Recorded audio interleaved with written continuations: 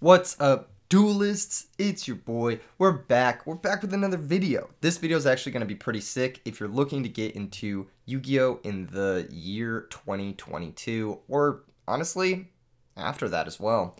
This is a video I wish kind of existed when I was getting back into current Yu-Gi-Oh! I'm more of an old school, quote-unquote, player. I quit playing in 2012, and I wanted to get back into the game, largely for content reasons, but also because it looked like a lot of fun. This video is going to be the only 20 cards I think you really need to know in order to play modern Yu-Gi-Oh! There's kind of this cool phenomenon where even though there's like tens of thousands of cards printed or whatnot, there's still only like 20 or 30 cards that are just better than the rest of them. And this video is going to go over them and their applications. I'm also going to talk about, I think, the top 15 archetypes right now in Yu-Gi-Oh! That I think if you know these 15 archetypes, you can go to a tournament, you can do a reasonable job. I mean, I've been playing at my locals the last few weeks and going all right, like going positive in record, just knowing these 20 cards and these 15 archetypes. Anyway, let's just go ahead and get right into things. If you aren't already subscribed, make sure and subscribe right now. Just do it. Just do it. Honestly, help me out a lot. I want to hit 5K by June. I want to hit 10K by the end of the year. I don't know if it's possible, but I would love to see it. I would love to see it. All right, first card. First card is Ash Blossom and Joyous Spring. This little dude, this little lad. This is part of a cycle of cards that are like ghost girls. They're like zombie tuners, level 3. They have 0 attack usually, and then they have a modal effect. Their modal effect is you can discard this card and negate stuff.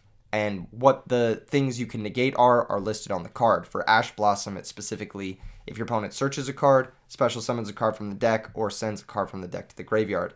Each one of these ghost girls can only be used once per turn, which is a pretty big downside, if I'm going to be honest.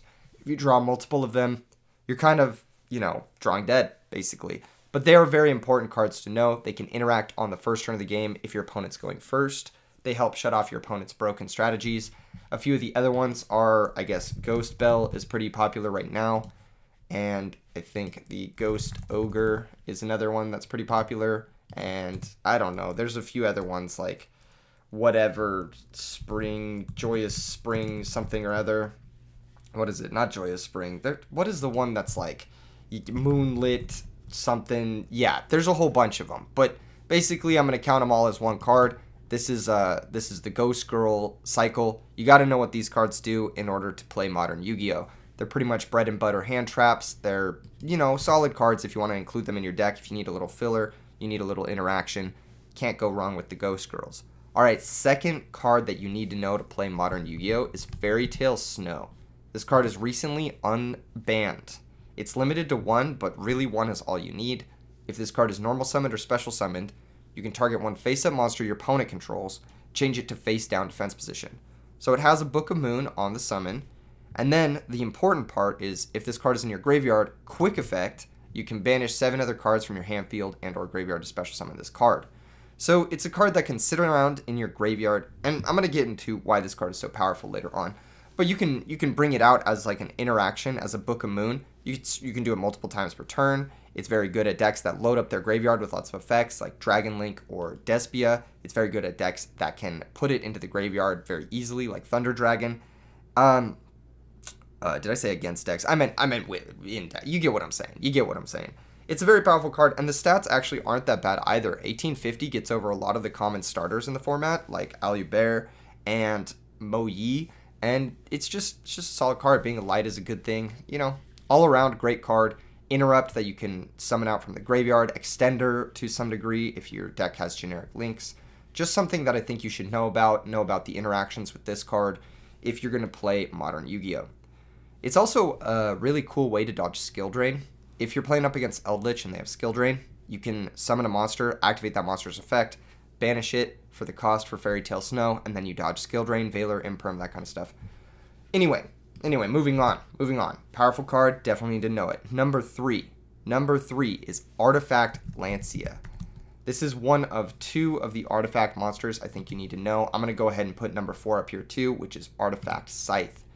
The artifact monsters are very interesting. If you're just getting back into Yu-Gi-Oh! Or getting into Yu-Gi-Oh! In general, they kind of break the rules of the game in that you can set them from your hand into the spell and trap zone as a spell.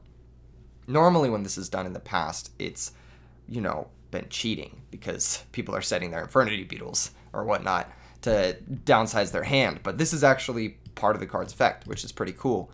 If this card is destroyed by a card effect, you can special summon it, which is the other part of the artifact card effects, which makes them very interesting. They are kind of like these interesting cards you can set into your spell trap zone. If your opponent pops it, trying to play through your back row, all of a sudden you get this powerful interrupt. But that's usually not the way it's used. Usually you're blowing it up yourself. Usually you're using their other effects in degenerate, unfair ways, and these two in particular, Lancia and Scythe, both have very unfair effects. Lancia has an effect where you can tribute this card from your hand or face-up field. Neither player can banish cards for the rest of this turn. So, since you can tribute it from your hand, it's more or less a hand trap, which is very powerful. It stops any sort of banishing for an entire turn, which is also very powerful. It interacts very favorably with a lot of cards that are trying to banish your cards, or a lot of cards that are trying to banish themselves to set up or start combos. This card is very disgusting. I've seen it completely time lock for players. Very, very powerful. And Artifact Scythe's effect is when it's special summoned, your opponent cannot special summon monsters from the extra deck for the rest of the turn. This is, honestly, if you're watching this video after the next ban list, this card's probably going to be banned, but it is very broken. It's very, very powerful. You got to know about this card. You got to know what it does, why it exists, how to play around it. You got to know how it gets set up, that sort of stuff. This is definitely one of the 20 cards you need to know in order to play current format Yu-Gi-Oh! Okay, number 5. Number 5 is a big one. Number 5 is a big one. Big space rock. Nibiru the Primal Being. Nibiru the Primal Being. If you've played old school Yu-Gi-Oh!, this guy's kind of like Gores. He's like the Gores of the format. He makes sure your opponent can't just outright do all their degen stuff and kill you. During the main phase, if your opponent normal summoned or special summoned 5 or more monsters this turn, quick effect, you can tribute as many face-up monsters on the field as possible. Important to note, it's only face-up monsters, so if you have a monster set, Nibiru will not tribute it. If you do, special summon this card from your hand, or did I say face-up monster? I meant face-down monster. If you have a set monster, yeah, that's what I meant to say. But yeah, if you do special summon this card from your hand, then special summon one Primal Being token. The token is the size of all the monsters' combined attack and defense that you tributed. Very powerful card. If your opponent starts to go off, starts to pop off with their combo, they summon like 20 cards, you just drop a nib, destroy their whole board, give them a token, which is usually pretty easy to out because it's a vanilla monster, and you get a 3000 light monster for your time. If you're going second, your opponent doesn't even get a chance to use the token in the battle phase, and honestly, they usually don't because you can choose to summon the token in defense position. This is a card that most decks have to play around if they're trying to do degenerate stuff. This is a card that you definitely need to play around if you want to do degenerate stuff, and this is definitely a card you need to know while playing Modern Yu-Gi-Oh! Alright, number 6. Number 6 is Frame Gear Gamma. There's a whole cycle of these cards, but I think this is the only one you really need to know. This card says it cannot be normal summoned or set, so if you draw it, it can only be special summoned by a card effect. When your opponent activates a monster effect while you control no monsters, you can special summon both this card and one Frame Driver, which is a vanilla card, from your hand or deck or graveyard, and if you do, negate that activation, and if you do, destroy that monster. So basically what happens is your opponent will summon a monster, activate the effect, they'll use a monster from their hand, activate the effect, whatever, use a monster in the graveyard, activate the effect. You get the idea. You special summon this guy from your hand, you special summon your one brick, which is the Frame Driver, from your graveyard, your hand, your deck, and you negate and destroy that effect. At the end phase, you banish both this guy and the driver. However, if you're able to use this guy on your turn, it gives you 2 free bodies, which is really, really nice. And this guy's a tuner, and this guy's a non-tuner, so it gives you a free level 8 synchro, which is also very nice on top of having an Omni Negate plus Destruction. Well, it's not an Omni Negate, but any monster negate, basically. A monster negate plus Destruction is very powerful for a hand trap. You do need to include Frame Driver in your deck if you want to play this card, and Frame Driver is a brick. It's just a worse Summon Skull. That's light. That's pretty much it. It's a bad card. But if you do, you get the upside of having this very powerful hand trap in Frame Gear Gamma. One of the most common applications with this card is when you can convert the drawn brick, like Frame Gear or Frame Driver, with stuff like, Lubellion or Polymerization in the Despia deck, or with Chaos Space in the Dragon Link deck. Gamma is also really, really good when paired with Lancia, because if you activate Gamma on your opponent's turn and negate their monster, If you've also activated Artifact Lancia, they won't be banished during the end phase, so you'll basically get to untap, go to your turn with Gamma and Driver still in play, 2 free bodies. Very, very powerful. Very, very powerful reversal effect. Can't understate the prevalence of this card in the format. Definitely be aware of it when playing Modern Yu-Gi-Oh! Okay, now we're getting into the spell cards. And this is the big one. I think this is the big spell card that I think you need to know about if you're playing Modern Yu-Gi-Oh! And it's Forbidden Droplet. This card has a lot of text, and it has a lot of different applications, so I'm just going to try to cover a few of them, try to cover a few of the common ones, but just know that the ceiling for this card is very high. You can do a lot of stuff with this, very, very underrated. This first part of this card says send any number of cards from your hand and or field to the graveyard. So this is the cost. If you can't send cards to the graveyard because you're locked under D-Shift or Macro or whatever, then you can't activate this card. Very important to note. The second part is the effect. Choose that many effect monsters your opponent controls until the end of the turn their attack is halved. Also, their effects are negated. So this is pretty big. Not only does it have attack points, which means it can be used in the damage step, which opens up a whole wide variety of applications, but also it negates those monsters' effects. That's a very powerful card. It can negate multiple monsters' effects. It's a quick play spell, which is important to note, because when you're activating it and choosing your cost, you can send cards that are in the middle of a chain basically being activated. Let's say you've activated another spell card. We'll get to that in a second, but let's say you're activating Monster Reborn, for example. If your opponent activates a monster effect in response, you can chain Forbidden Droplet, send that face-up Monster Reborn as a cost, and then negate the monster that they're trying to respond to it with. But the most important part of this card's text is actually the last part of it. It says, in response to this card's activation, your opponent cannot activate cards or the effects of cards with the same original type as the cards you sent to the graveyard to activate this card. And then, of course, you can only activate once per turn, which means the multiples are pretty bad, but not really, because you can just send them for cost off the first one. This second part of the effect, it's a little bit confusing the way it's worded, but it's pretty straightforward once you figure it out. If you activate Droplet and you send a spell card, your opponent cannot respond to it with spell cards. If you activate Droplet and you send a monster card, your opponent cannot respond to it with monster cards. If you activate Droplet and you send a trap card, you get the idea. If you send all three, your opponent cannot respond to this card. Very, very powerful effect. Very, very powerful effect. It's unresponsive, like you can't respond to it as long as you're sending the right appropriate card. And then on top of that, you get to negate and have your opponent's monsters and play through their broken boards that they're setting up.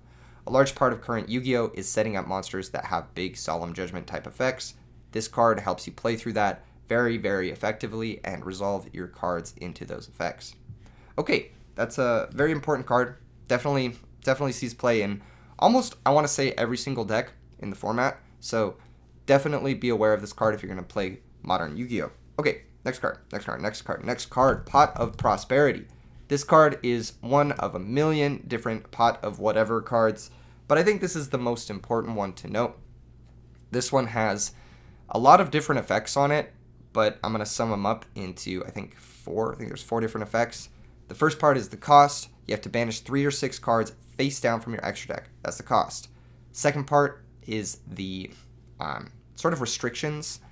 After the card resolves, your opponent only takes half damage for the rest of the turn. So if you're trying to OTK your opponent, this is a very, very difficult card to include in your deck.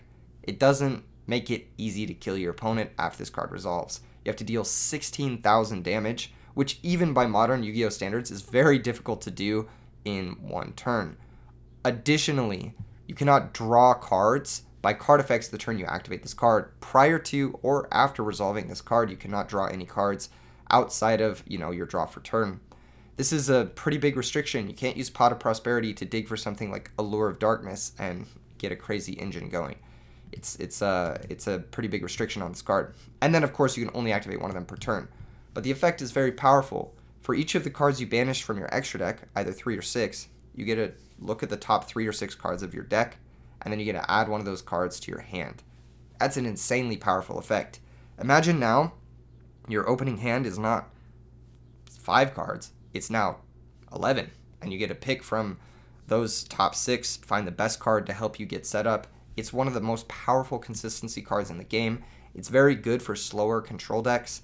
It's very, very good at providing consistency to decks that may be struggling, and a lot of different decks are going to play this card and be very happy about it. This is definitely a card you need to know when playing Modern Yu-Gi-Oh! Alright, next up. This is another very powerful spell card. Triple Tactics Talent.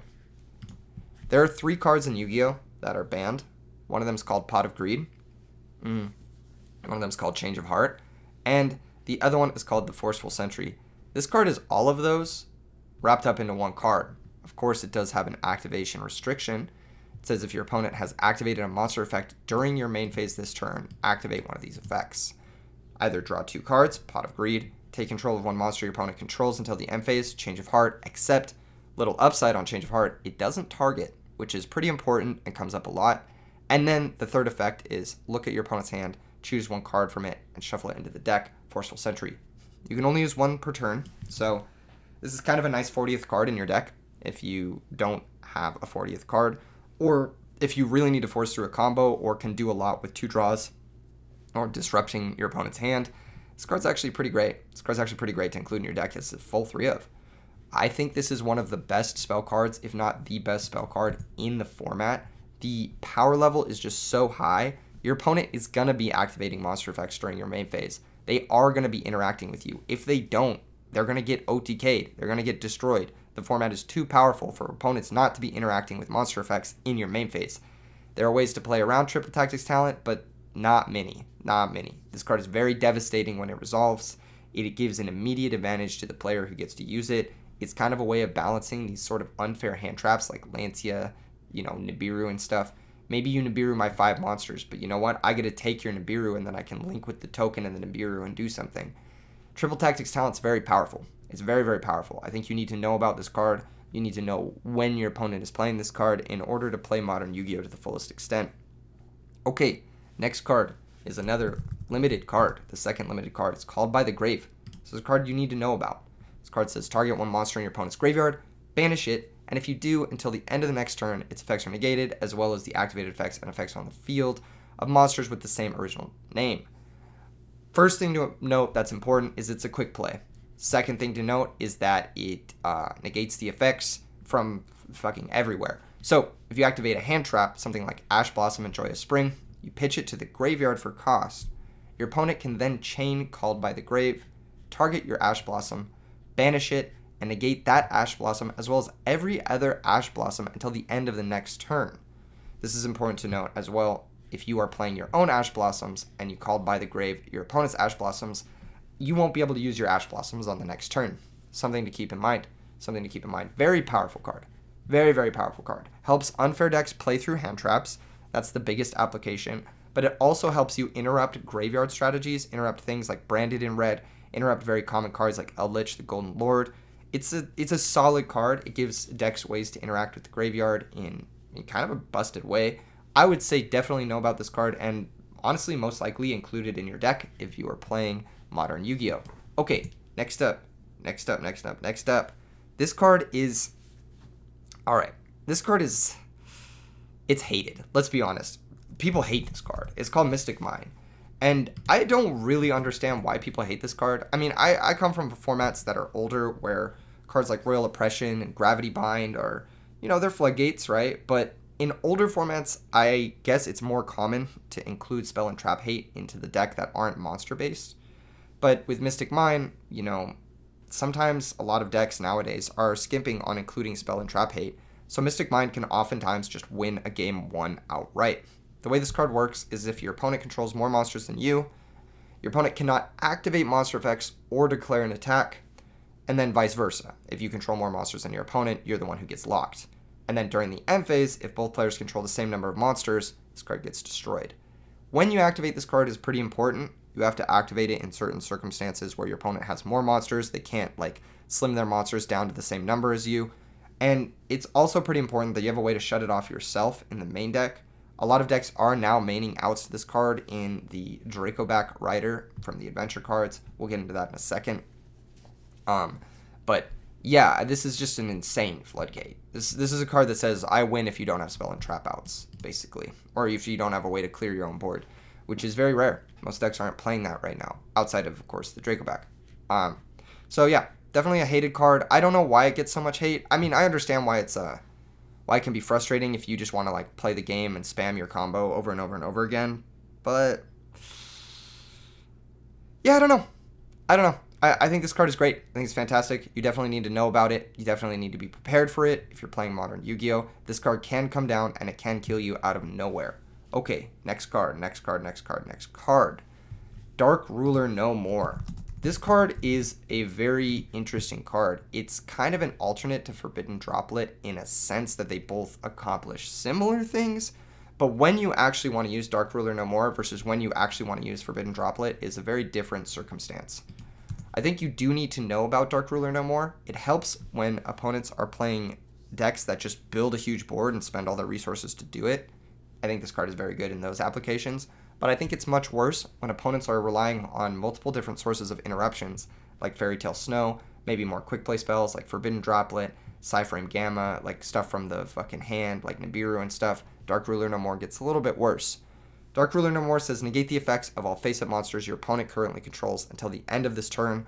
Also, for the rest of this turn after this card resolves, your opponent takes no damage. Neither player can activate monster effects in response to this card's activation. When you actually want this card is when you can establish a position that not only breaks your opponent's board, but makes it very difficult for your opponent to rebuild. I like this card a little bit in Drytron, because I feel like Drytron right now, with Vanity's Ruler and stuff, can set up positions where your opponent can't come back. I also like it a lot in Artifact Scythe decks, or decks that are looking to play more of a grindy game. I don't like this card so much in decks that are relying on OTKing opponents and can't really build resilient boards. I think this card suffers a little bit there. I don't like this card so much in that it's not a quick play like Forbidden Droplet, so worst case scenario, it can't actually be an interrupt in your opponent's play. It is largely just you let your opponent do your thing, and then you play Dark Ruler No More, and you try to break their board and set up your own. It's very single-use kind of thing, whereas I feel like Droplet has a little bit more application, a little bit more versatility. But they do have different upsides and downsides, and you got to pick the right card for your deck, and you definitely got to know about both of these cards when playing the game. Also, keep in mind, Dark Ruler No More can be responded to by spell cards and trap cards. Forbidden Droplet can give you that option to pitch a spell or trap card and play around being responded to by those cards. Okay, next card. Another modal spell mimicking banned spells of the past, Lightning Storm. Lightning Storm is a very powerful card, and you do need to know about it because, when you know about it, it makes it much easier to play around. Activate if you control no face-up cards. That's the big thing. You can't play this card if you control face-up cards. That's the issue. You can't play it if you're already set up. So it only helps you come back. It doesn't help you press advantages. Something to keep in mind. Activate one of these effects. Modal, destroy all attack position monsters your opponent controls. So Mirror Force. And then Modal, destroy all spell and trap cards your opponent controls. Harpy's Feather Duster. You can only activate one Lightning Storm per turn. So, big restriction. You can only activate one Lightning Storm per turn. If your opponent has attack position monsters and back row, you're going to have to pick, if you've drawn 2 Lightning Storms, which one you want to clear and why. It's also a reason why you see a lot of people summon monsters in defense position in current Yu-Gi-Oh! And you can also play around it by summoning your own monsters in defense position as well. I think this is a good card. I think it has applications going to second. It has applications when decks are trying to set up multiple floodgates or set up, just like big fat boards, and you just want to Mystic Mind, Lightning Storm, or not Mystic Mind, sorry, Dark Ruler No More, Lightning Storm. You can't Mystic Mind, Lightning Storm because Lightning Storm says if you control no face-up cards. Whew, this is a lot. This is a long video, but yeah, Lightning Storm. You guys are getting through it. And honestly, 20 cards is not that much to learn, considering all the cards that have been printed. But I think if you know these, if you know Lightning Storm, if you know these last 13, you're well on your way in order to being a competent and competitive modern Yu-Gi-Oh player. Okay, number 14. Number 14 is Cosmic Cyclone. This one's a simple one. It's just pay 1,000 life points, banish a spell and trap on the field. Very simple, quick play. No bullshit, banish, answer. I love this card. I think it's very powerful. It's great against a lot of the spell and traps in the format that have effects when they get sent to the graveyard. I think this card is phenomenal. I think this card has a place in every single deck in the format. Well, I say deck, but I mean side deck usually. But you could honestly main this card in almost every single deck, and it wouldn't be terrible. This is the spiritual successor to Mystical Space Typhoon, and honestly, it's a great upgrade. It's not much, but it does the job, and it does exactly what you want. There's another card, which is number 15, Twin Twisters. This is the other card that's similar to Cosmic Cyclone.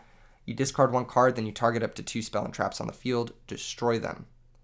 This card is very big, destroys 2 spells and traps, but it destroys them, A, so it puts them in the graveyard. Not as good as Cosmic Cyclone. B, costs a discard. If your deck can't really afford that discard, decks like, I think, Despia, or, I don't know, Despia is the only one that comes to mind, maybe Dragon Link or whatever. Those cards don't really love discarding. Oh, Dragon Link probably discards just fine. But, maybe Eldritch or something. I don't know. There's moments where you wouldn't want to play Twin Twisters over Cosmic Cyclone, and vice versa.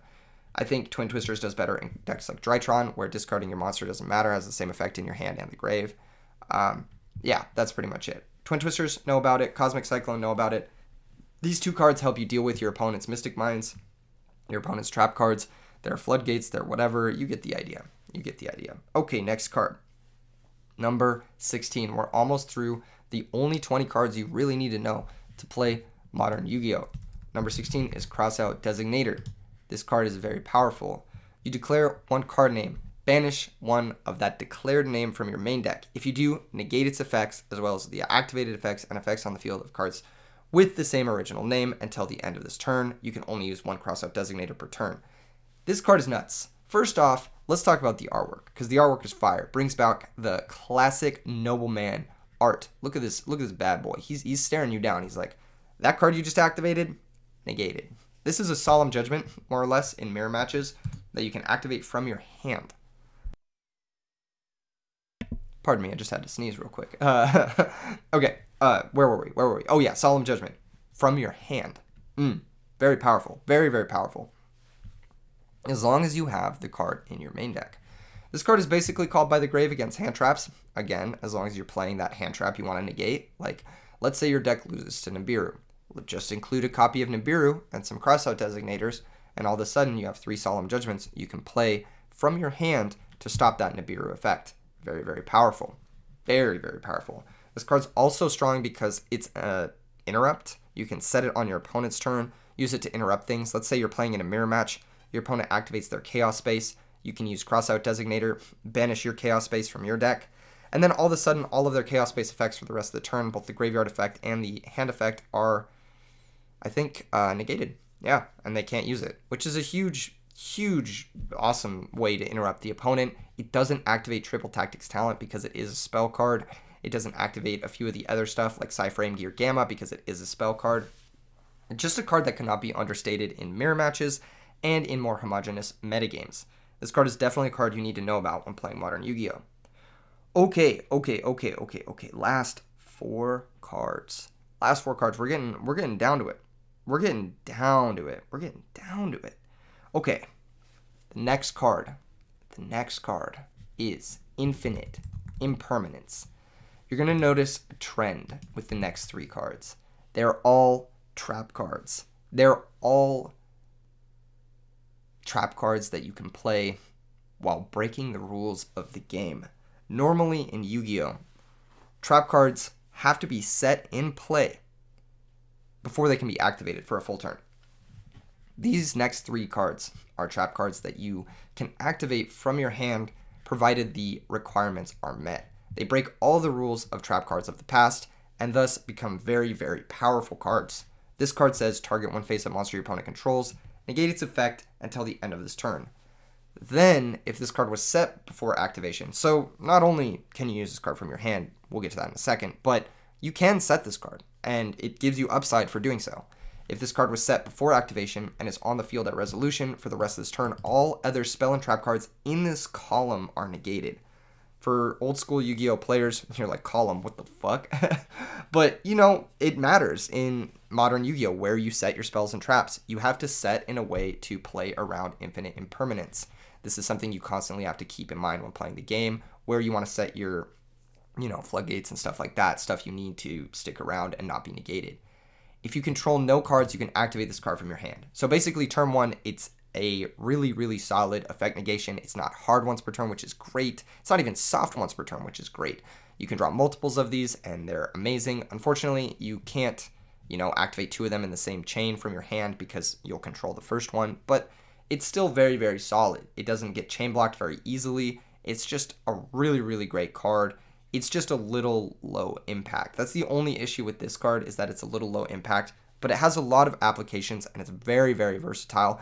If your deck can do a lot with a versatile response to certain things and doesn't have issues with, you know, making and playing through like lesser boards, then Infinite Impermanence is actually quite good. It's also very, very nice because it is a hand trap, literally a trap, doesn't trigger triple tactics talent, can't be stopped by Called by the Grave. It can be stopped by Crossout Designator, which plays kind of into the strengths of Crossout Designator, but at the same time, like, you do play around two of the more prominent responses to hand traps in the format, which is Triple Tactics and Called by the Grave. So it's a really solid card, and it's definitely a card you need to know about and have on your radar when getting into Modern Yu-Gi-Oh! Okay, the next card on this list is Evenly Matched. Where is it? This card is very interesting. It's a sweeper, but not like anything we've ever really seen before. It says at the end of the battle phase, if your opponent controls more cards than you do, you can make your opponent banish cards from their field face down so they control the same number of cards as you do. If you control no cards, you can activate this card from your hand. So the issue with Evenly Matched is that you have to activate it at the end of the battle phase if you're activating it from your hand and getting the most value out of it. That's not... I don't want to say it's bad. I don't want to say it's like... you know, whack or anything, but it is limiting. It is limiting. And it cuts you off from using your main phase 1 to its fullest extent and using your battle phase to its fullest extent. Usually you're going to want this card against decks like Eldritch, decks where you're going to play a slower, more grindy game, where you can do stuff on later battle phases, not get, you know, all your shit shoved in and whatnot. It's a sweeper card. It's also good if you can establish positions that are hard for your opponent to come back from, specifically in decks like Drytron, where you summon a Vanity's Ruler or Vanity's... what is the guy called? Vanity something. Whatever, you get the idea. And you lock your opponent out of the game. If I can banish most of my opponent's board, summon the Vanity guy, and lock them out of the game, then I'm feeling pretty good about it. It is a trap card you can use from your hand on your first turn of the game. You can't use it on your opponent's first turn of the game because they won't have a battle phase, obviously. Day 1 Yu-Gi-Oh stuff. But yeah, definitely a card to keep on your radar. Definitely a card to consider when building your deck. Definitely a card to know about when playing post-war games. It's often side-decked. Very rarely is it in the main deck. Unlike a lot of these other cards we've talked about, it is very rarely in the main deck. But it is a powerful sideboard option, and it cannot be understated the strength of this card and being able to use it from your hand on the first turn of the game. Okay, and the last of these 3 cards I want to talk about is the Nether Limited card, Red Reboot. This card says when your opponent activates a trap card, negate the activation, and if you do, set that card face down. Then they can set one other trap card directly from their deck. If you're just reading this, you're like, wow, that's trash. It's a hard -2. You just, or not -2, but yeah, I guess it is -2. You give your opponent a card and you lose a card. Why is this so good? It's terrible. But next part is where it gets really good. For the rest of this turn, after this card resolves, your opponent cannot activate trap cards. And then you can activate this card from your hand by paying half your life points. This card is nuts. This card is akin to a card from old called Cold Wave, but it's a little bit more balanced than Cold Wave. It, first off, you know, requires your opponent to activate a trap card to respond to it, and it's bad if you can't OTK that turn. Very, very bad for you if you can't OTK that turn, whereas Cold Wave locked people out the following turn. Red Reboot is only for that turn, and yeah, I mean, this card is an OTK enabler. It's an FTK enabler against, not FTK enabler, but you get what I'm saying. First turn, your first turn, not their. You get what I'm going with this. You get what I'm going with this. If your deck is very fast, if your deck is very powerful, this card helps you play through stuff like Eldritch. It's a very, very disgusting card. It's akin to cards like Harpy's Feather Duster. You're gonna see this in a lot of sideboards. It's very good against the Eldritch decks. It's very good against any decks that are playing trap cards. It helps you just play through anything, play through Floodgates, play through whatever, and not have to worry about it. It's kind of like a Called by the Grave, but for back row, more or less. That's how I'd describe it.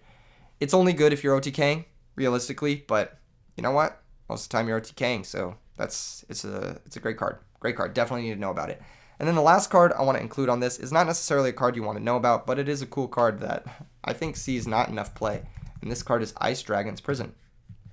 This card is the only trap card that can't be activated from the hand that I'm including on this top 20 list. I guess top 20 list. It's not really a top 20. It's like literally only 20. These are the only 20 cards I think you really need to know. And then we'll get into the 15 archetypes right after this. But Ice Dragon's Prison, this guy, this bad boy, this is a really powerful trap. It says target one monster in your opponent's graveyard. Special summon it to your field, but its effects are negated. Then you can banish one monster from both players' fields that have the same type as each other. So let's say your opponent has a dragon monster in their grave. They summon a dragon monster into play. You activate this. You special summon the monster from their graveyard, banish that monster and your opponent's monster. And all of a sudden, you got a DD Crow and a free banish. It's just a powerful card. It's just a really, really powerful card. You can only use one per turn, but it's just an insane trap card. Insane trap card. Definitely worth mentioning. There are a few honorable mentions that I wanted to put on this list, like Solemn Strike, and there can be only one, but those cards, I think, they're similar enough to old cards like Rivalry of Warlords and Solemn Judgment that you can figure out when you see them for the first time. You don't really need to know about them in order to play the game. You can play the game and run into them and be like, oh, okay, I know what's up. You know what I mean? You can kind of figure those cards out in the moment. These are 20 cards that I think are very different from anything we've seen in past Yu-Gi-Oh! Not incredibly different. Like, obviously, Cosmic Cyclone isn't like, you know, just an insane left field version of MST or anything. But I think that these are 20 cards you do need to know about in order to play Modern Yu-Gi-Oh! Successfully. And I think these are the only 20 cards you really need to know about in order to play Modern Yu-Gi-Oh! Successfully. Okay, let's get into the archetypes, because this is where things get a little bit more complicated. Not too much more complicated, though. I'm going to do these in order. So I'm going to do these from the most important ones to know down to the least important ones to know. So if you are going to learn them, you can learn them in this order, and honestly, probably be fine after the first like 4 or 5. The first one you want to know about is Despia. So we'll put Despia, we'll put Alibear. Despia is a fusion monster centered deck. I'm going to give you a brief overview of each of these archetypes, what they do, what they're looking to do. This deck is very resilient to removal. It puts up a lot of interrupts. It doesn't put up a lot of negates, but it can, you know, fuse off with your monsters using Falling of Albaz and using Super Polymerization. Got to be aware of that. It's just a fusion deck, so keep in mind what the fusion monsters do. Once you learn this archetype, you'll have a pretty good understanding of what you're doing against, you know, most Modern Yu-Gi-Oh! Because this is the most popular and most powerful deck right now. There's a lot that goes into this deck. I'm not going to go in and describe all of it, but each of the Despia monsters has 2 effects, something to keep in mind, and, you know, they're all very good. All of the cards are very good. Okay, next deck that you need to know about is Sword Soul. Sword Soul is a synchro deck. So unlike Despia, which is a fusion deck, Sword Soul is a synchro deck. It's largely worm type monsters, which is a new type. If you're an old school player like myself, you've probably never seen a worm type monster before. This card is the Sword Soul of Moyi. This is the most common starter. It basically summons a token, and then you synchro with the token, and you draw a card. So it's like a free plus however many. The synchros also draw you cards. The synchros also have other effects, which are very, very, very powerful. And this deck is very, very fast. It can OTK you and kill you out of nowhere if you let them resolve even one of their effects. It's also very consistent. There's a lot of ways to find your starters, like Moyi, between the Sacred Summit and the Emergence and the whatever cards that search for these. You get the idea. You want to know what this deck does. It's a synchro deck. The previous deck, Despia, is a fusion deck. Basic strategies.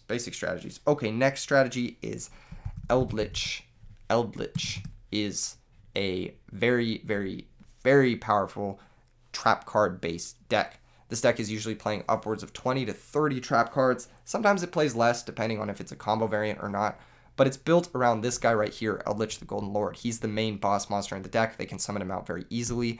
He has a lot of different effects. It's important to note all of these. It's important to learn all the different trap cards that surround him, which are like the Elixir and the Golden Land cards are, you know, they're important to know. They all have different effects.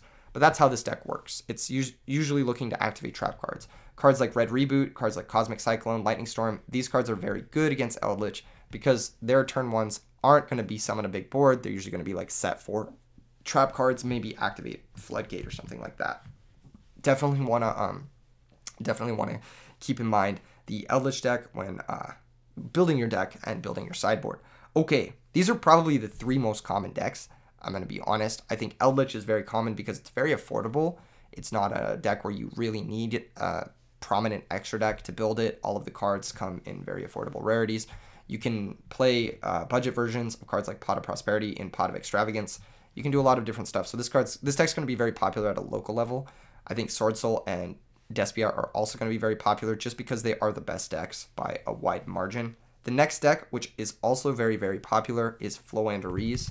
This is a deck you need to know about just because it's like an anti-meta deck. I would compare this to, like, in the past, Macrocosmos decks. This deck can also even play Macrocosmos and Dimensional Fissure.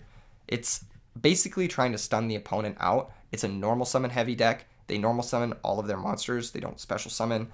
This card is their boss monster. He locks out special summon effects of attack position monsters, which means, you know, if you're link summoning, your link monsters get no effects because they can't be in defense position. And they have a lot of different ways to, like, normal summon on your turn and lock you out with floodgate monsters like Barrier Statue or, you know, Apex Avian, that kind of stuff. Definitely a deck you need to know about. Now, the fifth deck I want to talk about is not actually a deck. It is the Adventure package. This is very, very, very common. This is very, very common. It's played in almost every single deck to some capacity right now. It's also sometimes not played so much at a local level because the entire package itself is like $500 and it's like 10 cards. So you might see it more at like a regional or a YCS level, but it's a very powerful card, and not just card, but fucking whole archetype thing. There are decks that are built around it, basically. You'll see Sword Soul decks with it. You'll see Despia decks with it. You'll see Eldritch decks with it, honestly. I don't think you'll see Floanderies decks with it because you need your normal summon effects, and it's a pretty big dissonance because the adventure stuff cuts you off from using your normal summon monster effects. But yeah, this is a very powerful engine. It gives you the Draco back, which I mentioned earlier. It's a main deck spell out to Mystic Mine, which is huge. If your deck loses to Mystic Mine, then definitely consider the adventure package. It is honestly worth the $500 if you're going to a YCS and you need it for your deck, because it makes your deck that much better, that much more resilient to random bullshit like Rivalry of Warlords or Mystic Mine or main deck summon limit, crazy shit like that. It just makes you very resilient. These are the top 5, I would say, things you need to know about in order to play modern Yu-Gi-Oh! But the next 5 are also pretty common, so you're probably going to want to know about them too. But if you're just learning 5 for now, I think these are a good 5 to learn. These are a good 5 decks that if you know these 5 decks, you'll probably be fairly successful at modern Yu-Gi-Oh! Okay, next 5. Prank Kids. So this deck has fallen off a little bit, I think, because the top deck, Despia, fucking destroys it. It's like an unlosable matchup for Despia. So yeah, I mean, it's not a great matchup. I mean, Prank Kids is still a very powerful deck. It's a fusion deck with a lot of really annoying cards that like generate little advantage that slowly add up, and then you're just like all of a sudden looking at your field of 10 cards and your hand of 5 cards, and you have like 3 hand traps and like 1 or 2 little interrupts that are, it's just a very annoying deck. They can put a lot of advantage and steamroll that advantage, like sort of snowball it, I guess, not steamroll it, snowball advantage. Yeah, it snowballs advantage a lot. It's a very, very powerful deck at doing that. It's very resilient to things that aren't banishing the monsters because I think your monsters protect from destruction. It recently got hit. This Meow Meow got hit on the last ban list, but it's still a very, very strong deck. And it can still take over any one of these decks except perhaps Despia. I think if you're planning on playing Despia, this deck is a non-issue. You just you just activate the fusion monster and win the game. Okay, next deck you need to know about is Drytron. This deck is impossible to kill. It's been hit on every ban list since the, you know, beginning of last year and whatnot, and it's still just around kicking. It just plays the next best thing, and the engine is still just fucking insane. As long as they have Ben 10, they can keep going. It's a ritual deck, so it's important to note that this is a ritual deck. If they need to, they can summon big ritual monsters like Drytron, Meteotis, Draconids. They don't even need the extra deck to kill you with. They can amass large advantage through each one of the Drytron monsters' effects. If you've played during Dragon Rulers format, I would compare this to the Dragon Rulers deck. It's very, very similar. Each one of the monsters has 2 different effects. It has the advantage gain effect, and it has the way to summon it from the field, or not field, from the hand or the graveyard. Similar to all the Dragon Rulers. They're just a little weaker, but they have, I don't know, they just have more power to them, I feel like, because this deck can kill you with 1 card in hand. This deck can kill you with, it's just fucking insane. This deck is disgusting. It's very, very, very threatening. And it can put up very, very annoying cards like Vanity's, is it Vanity's Ruler? Yeah, it is Vanity's Ruler. Okay, Vanity's Ruler is one of the cards that the Drytron deck can put up very consistently on turn 1 under Nibiru. And force you to basically have Droplet or Dark Ruler no more or Forbidden Chalice or something in order to even play the game. The deck is very scary. Very, very scary. It's a deck I never want to play against, but every time I play it, it just like falls apart to a hand trap. So it's kind of one of those weird decks where it's like weirdly resilient to some things, but weirdly not resilient to other things. Definitely consider that when picking up the deck. It's a pretty affordable deck. You can build it in a budget sort of sense for less than some of the other decks in the format that I think are quite expensive, like Despia or Sword Soul with the Brave packages. But it is a strong deck. It is a strong deck if it's something you're interested in playing, and it can definitely contend with, I think, every single one of these top decks, except maybe Floowandereeze gives it a little bit of trouble. Maybe not. Maybe it's actually all right. I don't know. We'll see. We'll see. Okay, next deck that you need to know about is Dragon Link. This is another deck that has been hit by every single ban list and is still, honestly, in my opinion, very slept on. Very, very slept on. I actually would say that this deck is on par with like the Sword Soul decks in terms of like raw power level and ability to play through certain things. I just think that this deck struggles a lot with Despia. And that's kind of the issue with it right now, is that if you can't beat the best deck in the format, if you don't have a great matchup against the best deck in the format, you're going to fall to the wayside a little bit. But this is one of, if not the most fun deck in modern Yu-Gi-Oh! To play, next to Despia, of course. It has a million different lines of play. You get to play some of the most fun cards in the game, like Chaos Ruler, which is a Synchro monster. Dragon Link is ultimately a Link deck, but, where is it? Chaos Ruler, there he is. It's ultimately a Link deck, but you also do summon really cool Synchro monsters like Chaos Ruler. Chaos Ruler is awesome. When you summon him, you get to mill 5 cards. You get to add a light or dark monster to your hand. It's just like a very fun card. It makes sure that like all of the games that you're playing are very different. You're constantly thinking, constantly using your brain, constantly creating fun new combos on the fly using the Dragon Link monsters, and they all have like just cool effects. Very, very cool effects. This is a fun deck. This is a very fun deck. If you're looking for a fun deck to play, I'd recommend Dragon Link. You'll never have a bad time playing unless you're playing against like Floowandereeze or Despia. Okay, maybe you'll have a bad time playing it, but if you find a build, maybe with the Brave stuff, maybe figure something out where you can do all right against Despia, I think it's a strong deck. I think it's a strong deck for sure. Okay, the next decks that you need to know about. These decks, they don't see a lot of play, but the people who play them will never not play them. Tri-Brigade. I can't say this word. I can't say it. This deck is like it's like a very fair like Link deck where you just activate your dude's effects. You summon a Link monster or two. You put up an interrupt or two. You hope that's good enough. Pretty much. The engine is really strong, and it got a new boost in the starter deck from the Albaz starter deck. It has the Mercurier, which is a new Tri-Brigade monster. If it's banished, I think you can do something cool with it. If you control something, you can do, I don't know why this card helps the deck. I guess it does. Anyway, all the monsters are Wing Beast, Beast, or Beast Warrior. They all have synergies with those types of things. This deck struggles a little bit with Rivalry of Warlords. It struggles a little bit with a few other cards like Artifact Lancia because they do need to banish stuff. This deck actually struggles a lot with almost everything. You're going to have trouble playing through almost anything. I don't think it has any really great matchups, but it also, on the other side of things, doesn't have any really bad matchups either. It's a mid-range deck, so if you want to play sort of a more fair deck, I think Tri-Brigade is a pretty good deck. I think it's a pretty solid deck in today's metagame. It has some cool combos for sure. It definitely can do some fun stuff. It gets to play the card Rescue Cat. Even though Rescue Cat is errated, it's still pretty good in the Tri-Brigade deck. It's fun. It's a fun deck. Definitely look into it if that's your type of thing. Okay, the next deck is Invoked. I think the Invoked deck is another one of those, like Dragon Link and Triton decks. Impossible to kill. This deck will always be around. It'll always be around because Summon Alistair will always be a strong effect. This deck is another fusion deck. It's very similar to the Despia deck, but I think it's slightly worse than Despia deck. You can play them together, but there's awkwardness in the engines. Alistair does not want to be played with the Brave stuff because you do want to normal summon your Alistair and get the effect. So it has like this weird like conflict with some of the other stuff you'd rather be playing in the Despia deck.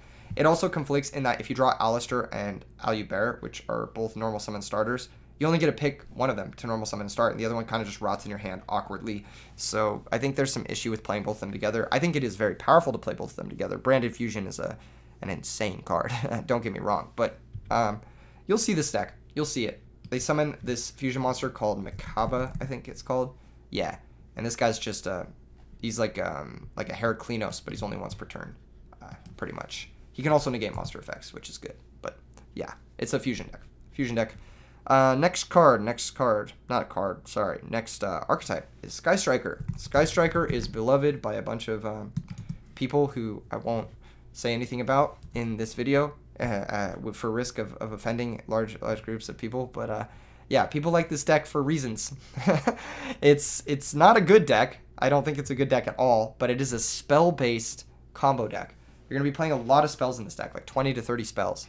All of your monsters are link monsters, so you link off into your monsters, and they kind of cycle through each other, and then they get effects based off of like the spells in your graveyard and whatnot.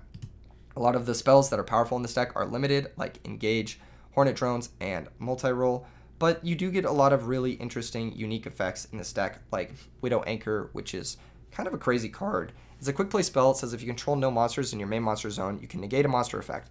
But if you have 3 or more spell cards in your graveyard, you can also take control of the monster. So it's like a quick play enemy controller, but you don't have to tribute. It's a cool card, and it's tutorable and reusable using some of these other cards. It's a cool deck. It's a cool deck, all things considered. I don't think it's a very good deck, but it is a cool deck. Okay, next deck that you need to know about. The only reason you need to know about Sky Striker is because people will play this deck just because they're fascinated with the artwork on the cards. And there will be Sky Striker players at any given tournament just for that reason alone. Okay, next deck you need to know about is Phantom Knights. This is a funny deck because everyone's always like, Phantom Knights is the best deck at the beginning of every meta, but it's usually not. It's usually not. It's a rank 3, level 3 access deck that likes to summon these 3-star monsters. All of the monsters have crazy powerful effects, but they're all a little underwhelming ultimately, and it's a board building deck that has a little bit of trouble in today's metagame. I think it struggles with Scythe a lot, it struggles with Lancia a lot, it struggles with Nibiru, it struggles with, like, honestly, all of this shit.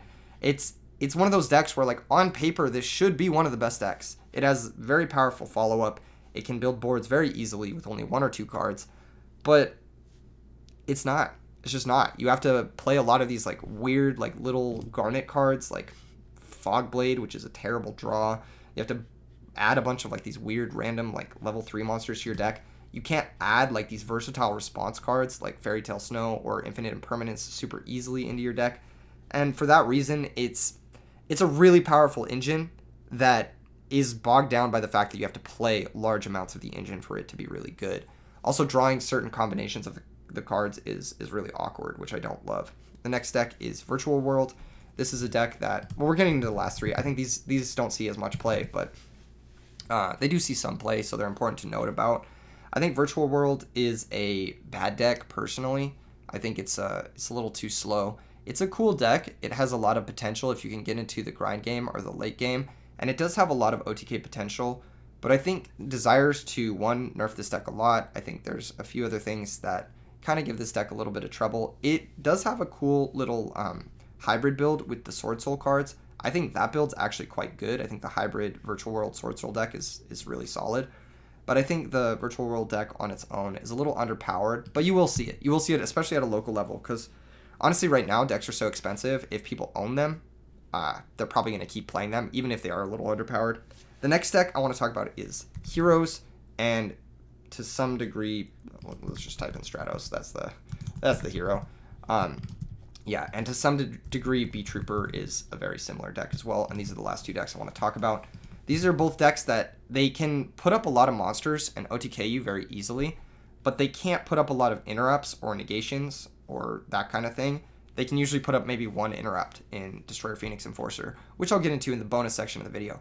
Whoa, did you guys think there was going to be a bonus section? Oh, there is a bonus section. We're going to get into that in a second here after I'm done talking about these last 2 archetypes. Yeah, they're just OTK decks, basically.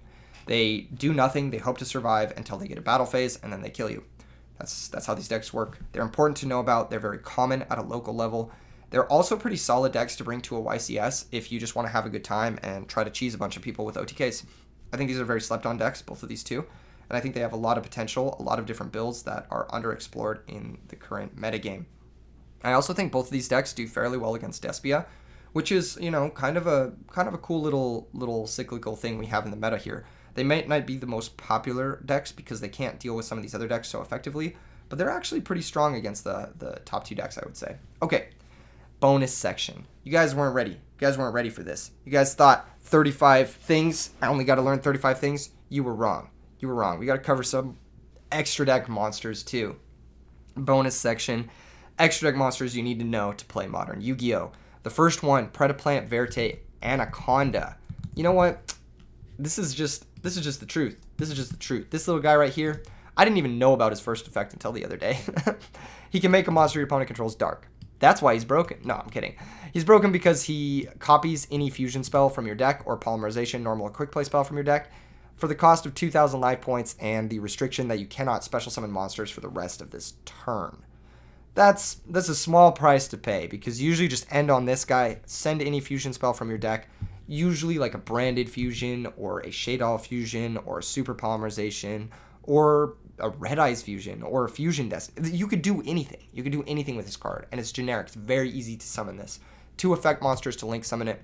If you don't know what link monsters are, they're basically synchro monsters or fusion monsters, but you just send 2 monsters from your field to the graveyard, face up monsters that meet the requirements. That's how it works. Yeah, that's just basically it. You summon it to the extra monster zone or to a zone where a red arrow is pointing to off another link monster. That's how it works. The next extra deck monster you need to know about is IP Masquerena. This card is very good. It's kind of like a Formula Synchron. It lets you link summon on your opponent's turn. It's very cool because if you link summon with this card, the monster you summon cannot be destroyed by card effects. Very, very powerful. Very, very powerful. All right, next card. Next card you need to know about.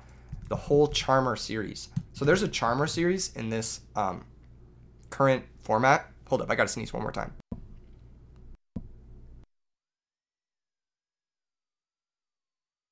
All right, my bad. I'm back. Okay, yeah, there's a Charmer series that oh shit, it's hitting me again.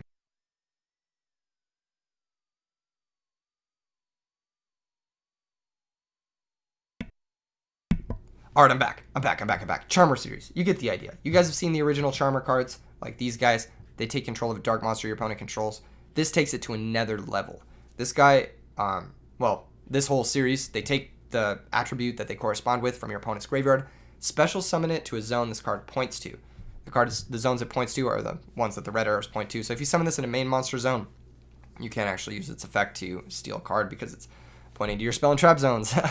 Awkwardly enough. Okay, yeah, but the other effect on these is that if it's destroyed by battle or a card effect, you get to search a monster of this attribute from your deck with a certain defense restriction or something. These cards are good. These cards are really, really good. I think they're all very slept on. The most common one, obviously, is the dark one, because dark monsters in the history of Yu-Gi-Oh! Have been the popular Yu-Gi-Oh! Monsters to go to forever. But we've seen metagames where the wind one, the light one, they've all been like meta inclusions in the deck. So definitely a good cycle to know about when playing Modern Yu-Gi-Oh! The next card I want to talk about is Halki Fibrax. This guy has a lot of different effects.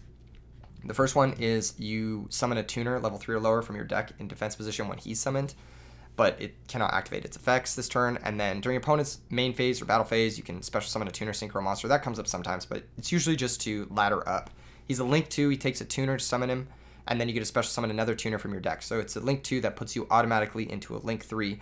It includes a very powerful combo with Deskbot 001, and there's a bunch of other ways to use this card to get into one of the next cards that I'm going to talk about on this list, Nightmare Unicorn. This guy is insane. This card is like, when I first read this card, I was like, what the fuck? This is crazy. It takes 2+ monsters with different names. So you can make it with a Link 2 and a regular monster, or you can make it with 2 Link 2s or whatever. You can make it as long as they have different names. If it's Link summoned, you can discard 1 card, then target 1 card on the field, shuffle it into the deck. Very powerful effect. Very, very powerful effect. It answers anything. You can make it on your opponent's turn with IP Masquerena. You can make it with any monsters, so you can use it in any extra deck, provided you want to link summon with your deck. And it's just really strong. But then on top of it, if it was co-linked when you activate that effect, you get a draw card. And during your normal draw phase, for each nightmare monster on the field that are co-linked, you get to draw an additional card every turn.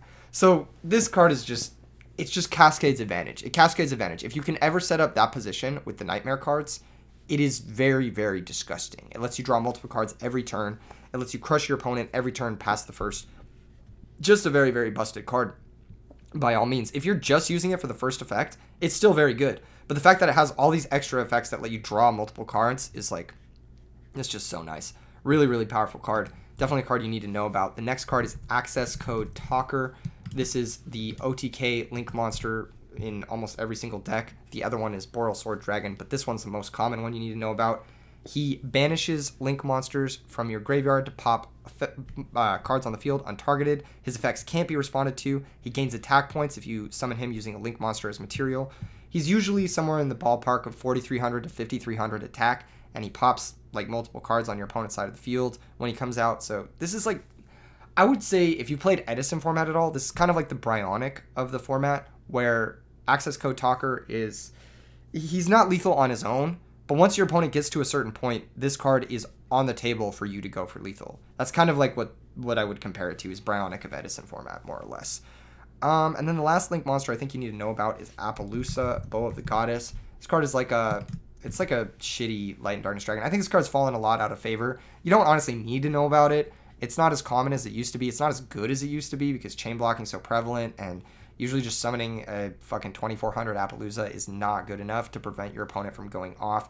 It's good against some of the unfair decks. It's like an FTK against Drytron, but other than that, it's not really worth knowing about. It just negates monster effects by losing attack. It's kind of like Light and Darkness Dragon, but it's optional, and you can summon it using however many, and you get however many for however many. And you get the idea. You get the idea. It's not as common as the other ones. All right, next cards you need to know about are Synchro Monsters. These are the more generic Synchro Monsters, but they're played in a wide variety of strategies. Herald of the Arclight is one of them. This guy's very busted. If it's sent to the graveyard, you can add a ritual spell or ritual monster.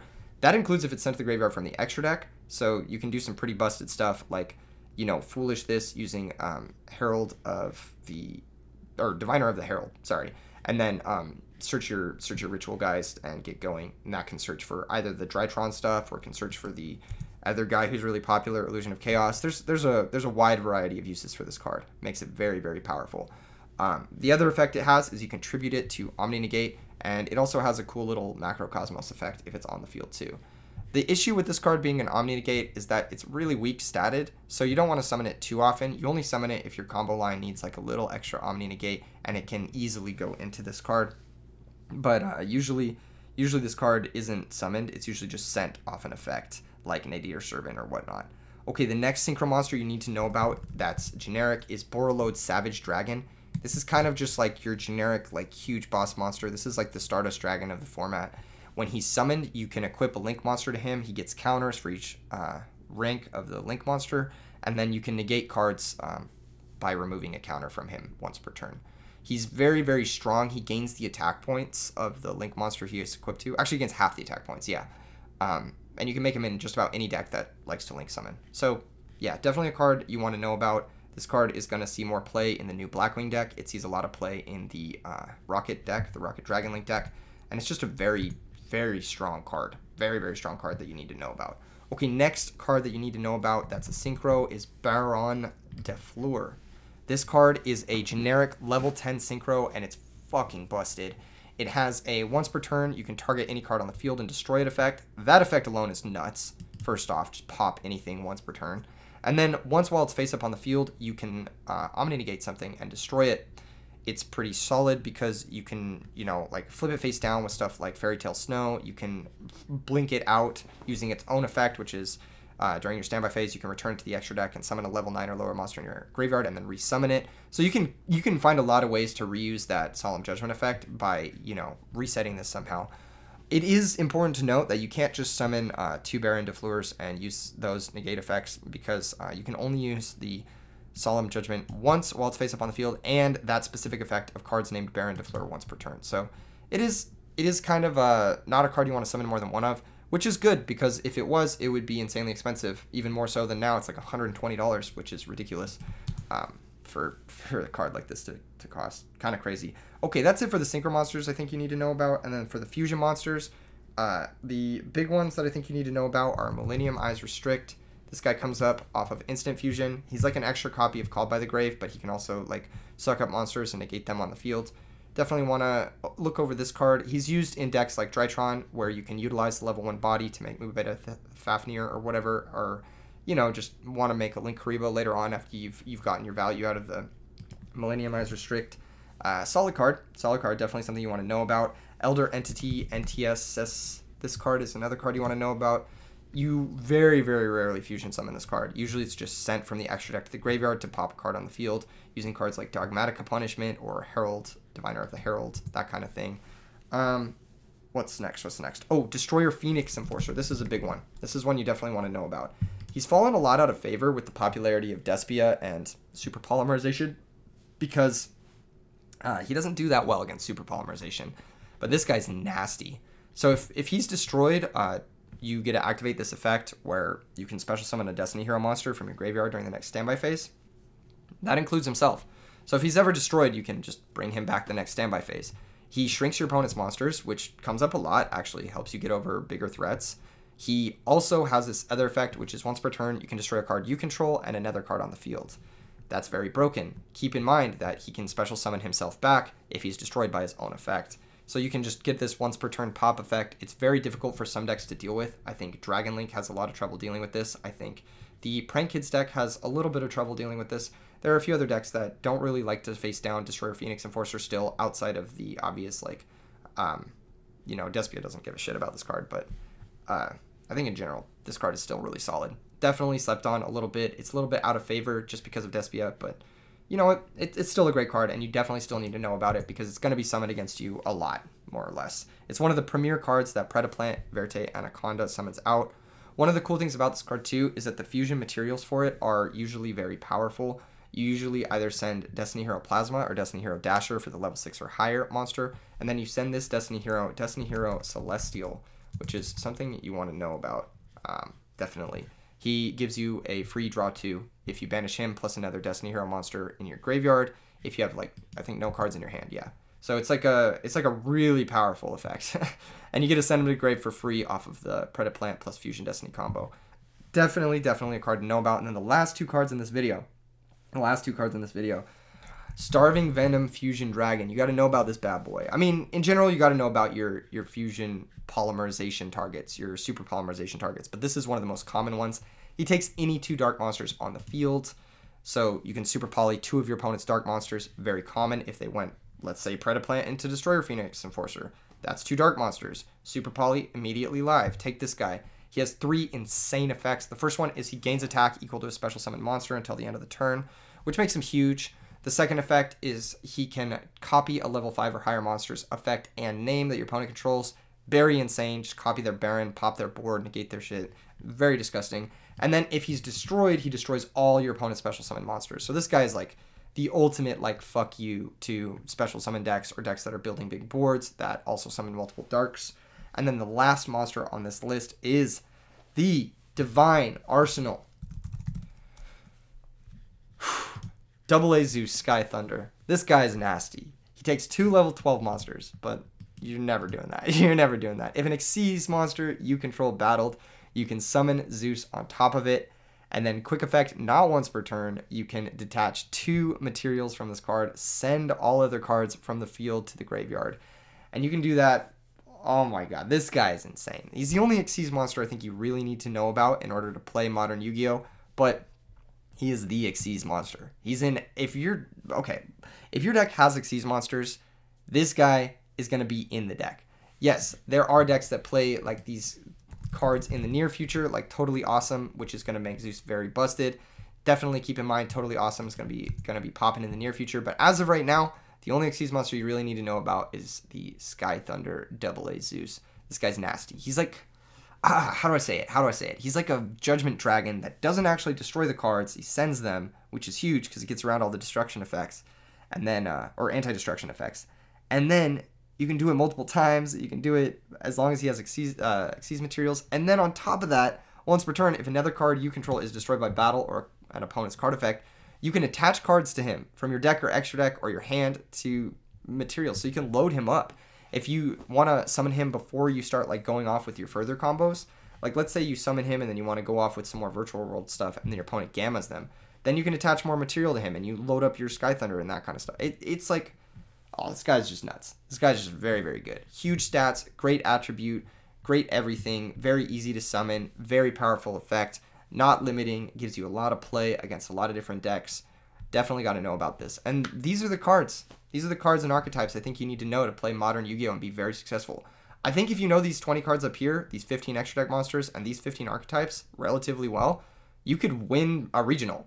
Straight up. You don't need to know much more than this, which is crazy. It's crazy to think that, like, it's gone this far, and still the best cards still dominate things. There's still only 40 cards in people's decks, and they're not going to choose to include weaker cards, because why would they? Why would they want to include something that's not in one of the more powerful cards in the game? I hope this video helped you guys. I hope that you guys learned something watching this. I hope it helped you get a little bit more accustomed to modern Yu-Gi-Oh! And that kind of stuff, if this is something you're looking to play more in the future. Hope to see you in the FL Discord or the EdisonFormat.com Discords in the description below. Make sure and subscribe if you enjoyed this video, and leave a like. I love reading the comments too. Leave a comment if there's something I'm forgetting. I'm sure there's a million other cards you guys are going to say in the comments that are like, yo, I can't believe you didn't put fucking Condemned Witch or some crazy card. I'm like, I'm just making a video. I think if you know these cards, you're gonna be pretty successful. Anyway, E3 Yu-Gi-Oh! Signing off. Peace out, everyone.